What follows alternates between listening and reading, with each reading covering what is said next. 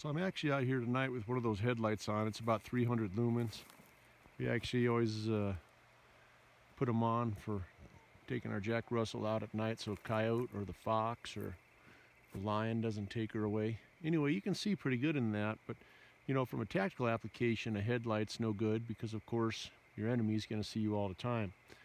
But for an animal, it actually works really well. But you know what's really interesting is if you look at aiming a handgun with it, you have to cock your head in the right direction. If you look, see, if I put more light down, then you can see the sights, you can see the gun, but you can't really see what you're shooting at. So you kind of have to cock your head back a little, which puts more light out into the field, and then you can see the sights. So if you've got a headlight and you use it for game, or you take it out to protect your animals at night, make sure you practice. You don't even got to shoot. Shooting's even better, but make sure you practice looking at your sights in the dark, because if you don't, and all of a sudden you got to do it in an emergency, you're going to see that you can only see the gun and you can't see what you're shooting at. Keep safe.